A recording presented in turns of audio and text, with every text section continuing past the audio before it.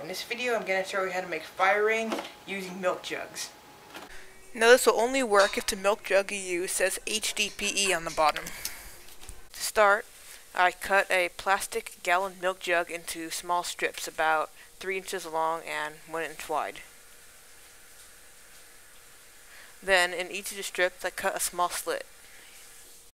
Now I repeat this about 50 times. First, as a test, I'll light just one strip on fire. At first it seems to burn normally, but then it starts to melt and drips burning drips.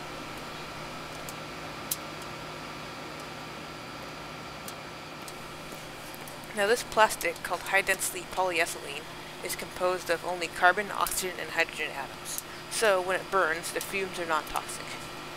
However, do not burn other plastics as they will produce toxic fumes and chemicals. The fire rain is quite impressive from even one strip of plastic. Here's a slow motion, which looks pretty cool.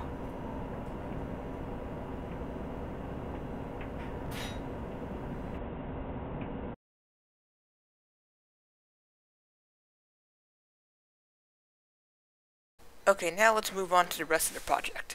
So I took some copper wire, made sure it had no rubber insulation on it, and threaded it through the slits in one of the strips from the milk jug. So I pulled it almost all the way through, leaving some space on the other end, then threaded it through again. This creates a loop to hold it in place, so even if you tilt it, it won't move. I repeat this process with all the plastic strips and get about a 2-foot long chain. I strung it between 2 sawhorses and tried to make sure all the strips were pretty much pointing down.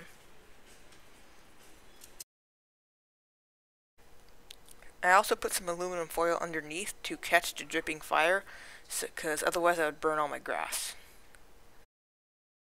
So to light it, I'm using a torch.